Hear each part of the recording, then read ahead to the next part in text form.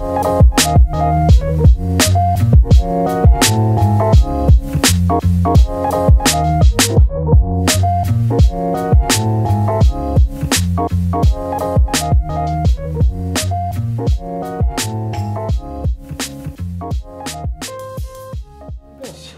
right, it is Tuesday after the shower. She couldn't wait. She got excited and came up in here talking about she had a sore throat. Ain't talked about the sore throat since last night. Yeah, sore throat is out of the window. It's out of the window. Yeah. So, we are here. Yes. The doctors is going to keep us here for a couple of days to get this thing under control. I hear the little heartbeat going. Yes. Sound like you're running track. Yeah, it is kind of up right now. Yeah, in the green. Yeah, you in the he tired of your ass. He ready to go. He ready to go. All right, so this is part one. We will return.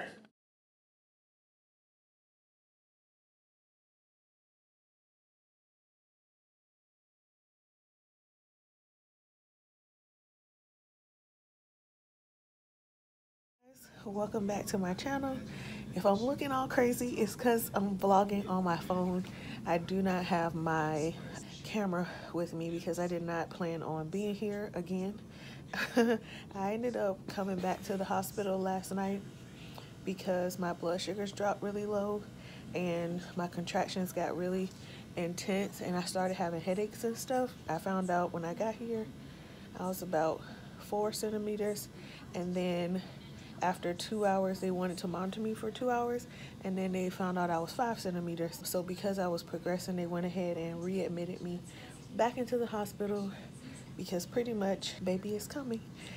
I always imagine like this whole experience to be, I'm sorry if you can hear the TV in the background, but I always imagine this whole experience to be like very emotional, nerve-wracking, scary, but it's not. I'm so at peace, and I think it's because I'm trusting God through this whole process and believing that everything is gonna be okay. I am on a little bit of a crunch right now because my husband was granted emergency leave from the military, from deployment, to come home, and he has been flying for 2 days trying to get here. And now I'm like, I don't want anything to happen until my husband gets here. So his plane should land in a couple hours, and then he's coming straight to the hospital. He literally left his command with no clothes, only a backpack with his like computer and chargers and stuff like that. I'm excited to see him, and I'm so excited that he is most likely going to be making the birth of our baby. I tried to like FaceTime him and stuff before he got on the plane today. Sorry, I look a hot flaming mess. My hair look all crazy. I've been trying to get sleep and stuff.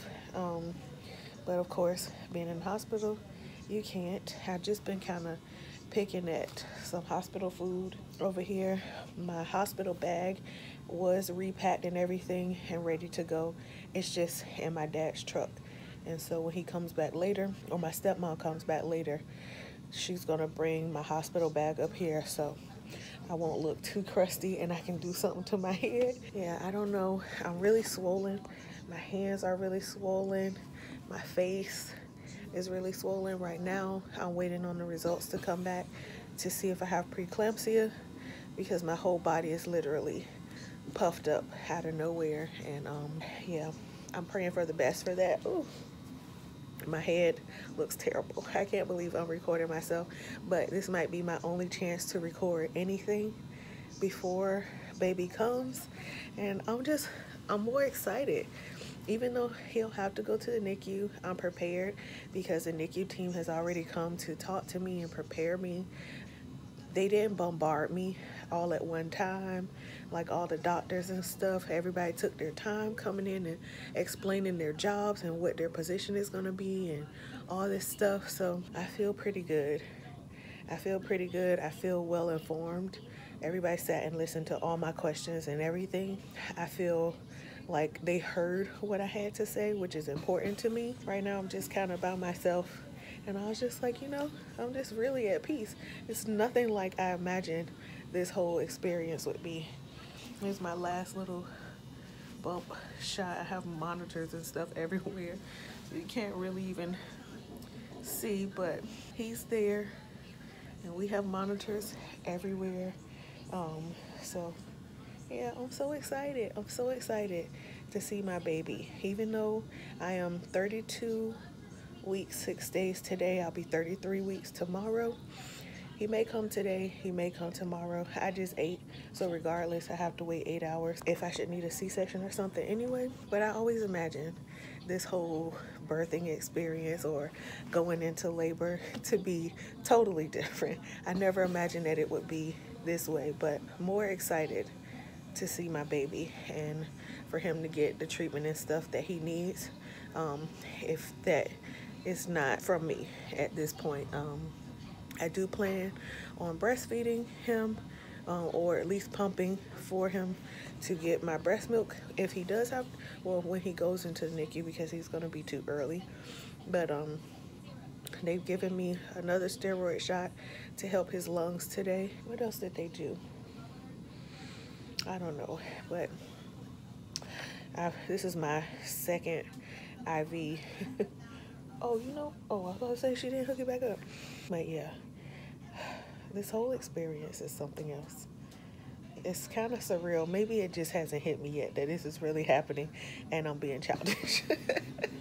I just need to get my life together, but I wanted to record something while I had some time to myself to, I guess, kind of remember how I felt in this moment, because I am extremely calm and I'm taking these contractions like a champ. Everybody is shocked at how well I'm taking them. I'm not screaming and hollering. I just kind of breathe through them one at a time, and then when they're done, it's over and I get a break, especially if there's a real long gap like it is right now in between them. I just take it one at a time, and it hasn't been that bad. It hasn't been like I really thought contractions were going to be. I'm surprised, but I'm proud of myself for taking it like this. So it is about 1 o'clock in the afternoon right now. At midnight, they checked me and I was 5 centimeters then. So I'm interested to see how far I've dilated since then, if I've dilated at all. But pretty much I did a lot of that work at home. So yeah, I did plan on having a C-section. Some of the other doctors have tried to give me like another opinion about doing a vaginal delivery. So I'm kind of going back and forth between which way I'm gonna go for the benefits for me and baby right now. I don't know, but for now, I'm taking all these contractions with no epidural or anything, and I'm proud of myself.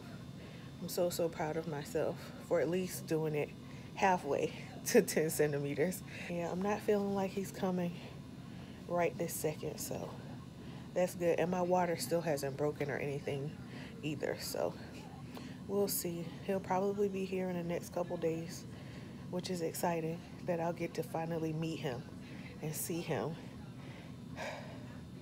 It's gonna suck that I won't get to bring him home right away, but I don't live far, so I can come and see him as much as I want and take care of him and stuff like that. And yeah, I just feel so blessed. I feel so, so blessed that I'm finally here. Like, this is the moment I've waited for, to just meet my rainbow baby, meet my take home baby. Just, I know God is gonna cover us, protect us from all hurt, harm, danger, heal us from anything that we may struggle with. So I guess that's why I'm also at peace, because I have faith that everything is going to work out, and in a couple weeks everything will kind of settle down and we'll all be home together. So that's all. I'm going to get off of here. I'll try to get some stuff recorded on my phone to document this experience, but this is literally not how I planned it at all. But I mean, hey, babies are going to do what they want to do, and you can never plan anything. So I'll check in with you guys.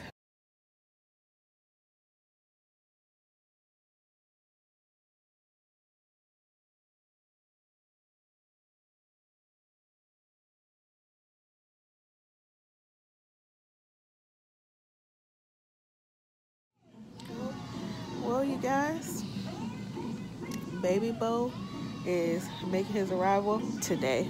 Today is March 13th. I'm vlogging on my phone because I wasn't expecting this at all. So it's just, I can't believe today is the day that I'm finally meeting my rainbow baby. He's early. I am 33 weeks exactly today. And I'm sorry if you guys can hear the TV very loud in the background.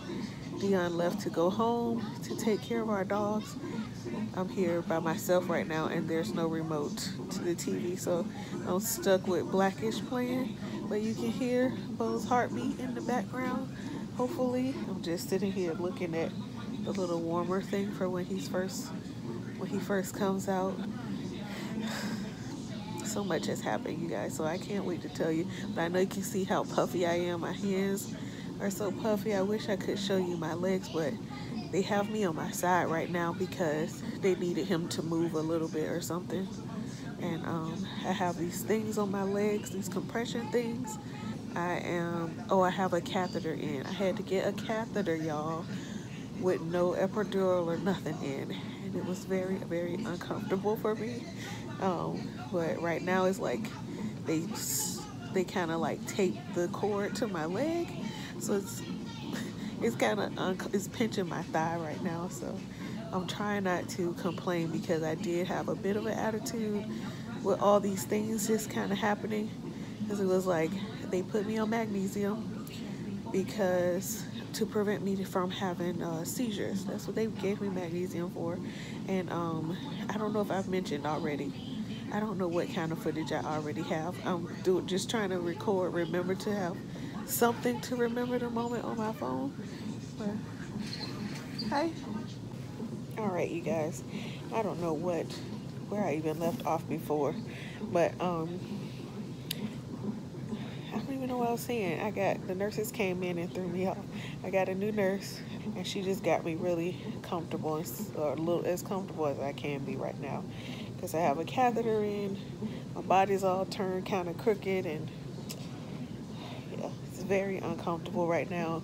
They haven't come to do the epidural process or nothing, but today they were about to get me prepped to go to antenatal department or something like that, which is in the postpartum department. And I thought I would be going home tomorrow or the day after. And then they ran more labs because some of my labs didn't come back yesterday and some of them didn't get ran. And then the doctor came in and told me that I have preeclampsia. So me and baby, it'll be best for both of us if he's born today, which happens to be my cousin's birthday, who passed away a few months ago. He would have been 33 today, and I'm 33 weeks today. My baby boy is coming on my cousin's birthday. I have my charger crossing me right now. Dion was able to make it, you guys. I don't think I've even mentioned that part. I know I went on my live and told you guys that I wasn't sure if Dion would be making the birth, if he would be able to come home, but he made it home yesterday, safe and sound. So Dion is here with me. He made it back to the States safe and sound, just in time, because all this COVID, all this virus stuff everybody's talking about brought up some new restrictions, and if they would have waited to send him today, he would have been stuck on deployment. So because of this emergency, they were able to get him back, and I'm so grateful. So me and him will be here finishing this thing out, hanging out until baby Bo gets here. Let me see. Oh, I can't flip the camera or anything, but over here is my monitors. There's the door. Here's the door. And then there's the nurse's sink and stuff. And then there's the bathroom and like waste stuff. And then I think you guys can see it. I'm not really sure. That's where the baby will be coming out at. There's a TV playing up there. I'll show you this side. That's Dion's chair. It stretches out into a little bed. my ice cups and water. Dion even got him a cup right here. We have a window because I've been in a room with no window, you guys. I've been in a room with no window. But yeah, here is my last little bump shot, I guess, of me and Bo. And we'll be meeting him soon. Hopefully all of these moles that came up in pregnancy start to fall off. My skin kind of goes back to its normal color. And yeah, I'm excited. I'm not nervous at all. I'm not nervous. I'm not overwhelmed or nothing just yet. They did this catheter is uncomfortable. Yeah, I don't know, but yeah, I just want to give updates and stuff so that I can remember this moment and this time, how I was feeling. Yeah, I'm not scared. I'm just ready for him to come and be safe, for both of us to be as safe as possible. So that's all I'm concerned about at this point. So yeah, I'll keep you guys posted on what's happening. But they just bumped up my Pitocin. I just felt one contraction. It wasn't too bad. And we'll see how the rest go following this. But hopefully labor doesn't go too far, go too long, because I'm already like a 5 centimeters dilated already. So hopefully it doesn't take too long. And I'll be seeing him soon. And my boy will be here. I'm so excited. I'm so excited. My boy is coming. So I'm excited. It's been a long time coming. Yeah, my family, my parents have been praying and stuff for me and my aunt. But yeah, I just kind of want to be in the moment at the same time too. So I'll be doing some recording, but yeah, I'll be in the moment. I don't have any cameras here because I was not planning on having a baby. So all I have is my phone to just kind of do what I can. So we'll see. We'll see what comes up with all of this stuff. So I'm excited. My baby is coming. I'm so excited. I'm so excited. So I'll keep you guys posted. Now maybe I'll check in when Dion comes back. Oh, look at that. How you feeling? I feel much better now. I got this epidural. It feels weird from the waist down. It's tingly. It's tingly? Yeah. The shake stopped. They keep coming and going. That's strange. It still hasn't hit me that he's actually coming. So give an update. So I got my epidural. They're turning me from side to side so that the medicine can be like evenly distributed. And they just broke my water. I'm 6 in it. He said 6, 7? Yeah, 6. 6, so we're in active labor now. And once I feel the pressure, I just have to let them know that I have a little bit of pressure. But they're going to come and check me again, right? Is that what he said? Yeah. He said in a couple of hours. Yeah, in a couple of hours they'll come and check me again to see. But listen, having this epidural, I almost gave up on it. I had to try 4 times. I was over it. But it was a student. She was a student, right? Yeah. They didn't ask me if it was okay for her. That was something that was getting on my nerves. Yeah. For her to just like ask me if it's okay for the student to be working on me and stuff. But the actual anesthesiologist ended up getting it for me. So now everything is nice and numb. Just my skin just feels really weird. But yeah. I'm ready to get this show on the road. Get the show on the road. Yeah. This is the room right here. All her drugs. You know. It'll show the monitor where his heart rate and the contractions are. The white is my contraction. Oh, the white is contractions, and the green is both. Yes. It says 0. What? So you ain't having no contraction. Not right now. Yeah. You view the room here. That's my little setup over there. Dion has 2 kind of beds. You know, that's all our stuff we gotta organize over there. Here's the thing they got for them. You know. Yeah, that's about it.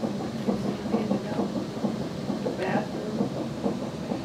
bathroom. Did you pack yourself a little hospital bag? You have stuff in? I sure did not. You just gonna keep going back and forth? I gotta go feed my babies. You don't live that far, no way. Yeah. Yeah. How do you feel? Let's turn the camera on you. Huh? Let's turn the camera on you. Okay. There you go. You can't see you at all. You can't see me? No, it's dark. What? Where's my little nightlight thingy? Why was you bright? Huh? Because the light is right there. You in front of the light. There you go. I look good now. Yes, you look. Hold on. Okay. So, how do you feel? I'm You're chilling. about to be a dad. About to be I'm the pappy. Dion, you stopped at the liquor store? What are you drinking? Parmesan. Pa, you're not supposed to be drinking no dark liquor. I'm talking to my son. I'm chilling right now, man. I just know Is this whole experience weird for you? I'm getting the beginning and the end of it. You I did kind of miss like the middle. yeah, but I'm I chilling. wasn't when I was getting that epidural for you. He kept messing with my gown, y'all. And I was like, about to leave jack this your ass gown up, man. alone. Why you keep touching it? Mm-hmm. Hold on. Yeah, buddy.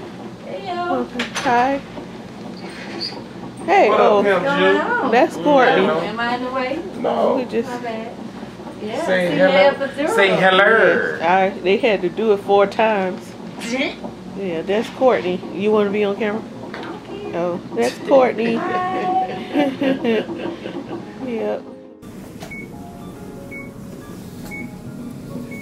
Hold it and curl and push. Good job, good job. Hold that breath. Very down, very down. Good job, good job. Push, push, push. Right, take a nice deep breath and hold. Give us one more. Come on. Push with everything else. Push, push, push, push, push, push, push, push. Chin the chest and push. Very down. Go, go, go, go. 3, 4, 5, 6, 7, 8, 9, 10. Take a deep breath. Just like that. Just like that. And curl up. And push. Push. 2, 3, 4, 5, 6, 7, 8. Yeah. 9, 10. Okay. One more. Just one more. One more. Come on. Curl up. Curl up. And push. Push. Curl. Curl. Curl. Good job. Good job. Go. Go. Go. Go. That's right there. Hold it. Hold it. Hold that. Hold that. Hold that. Hold that. Hold that. Right. Take a deep breath. And hold that. Hold it. Hold it. Hold it. Hold it. Go. Go. Go. Go. Go. Good job. Good job. Good job. Keep going. Good job.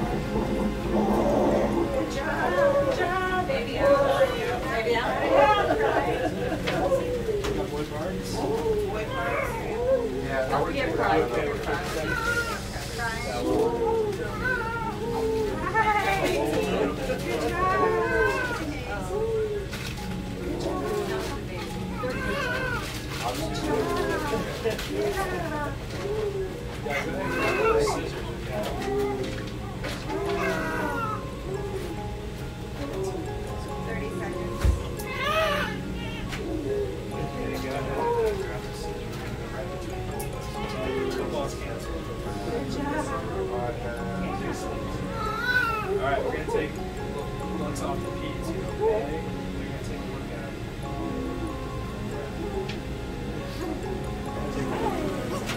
Barbie, go ahead and put the pulse socks on him, please. Yeah, you look good.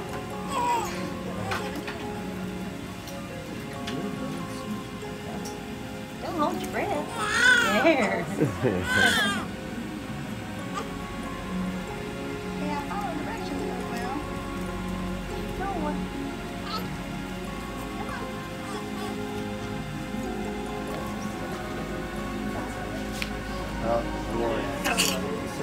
Yep. You peed. You be.